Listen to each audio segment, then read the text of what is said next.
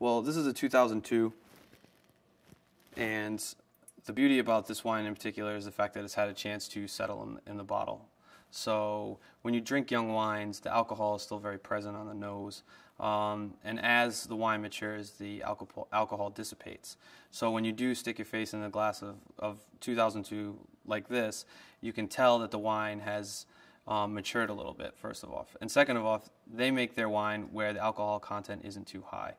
So in the beginning, they're already ahead of the game because some people just pick really, really ripe, and turning all those sugars into alcohol during the fermentation process really creates a really high alcohol volume. So it's really nice to know that drinking a wine that's been in the bottle for a little bit, time to mature, the flavors have relaxed a little bit. So you're not going to have one flavor outdo another, or one profile of the wine outdo another.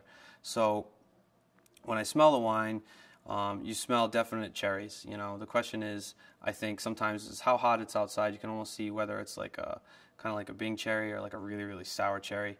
And I think this is a lot more of a relaxed fruit, which is really, really cool. And then once you take the wine in and kind of swish it around and swallow it, then you get the chance to experience the acidity of the wine, which in old world style, whether we're in new world or old world, is definitely an important thing, because wine is supposed to go with food, and you want acid in your wine, and your acid makes your mouth salivate, and that's what makes you want to take another bite, and that's a really, really important thing with that. And this wine definitely has beautiful acidity, not to the point where it's very acidic or tart even, but it has beautifully integrated acidity to it. So that's another thing I really, really enjoy about this wine.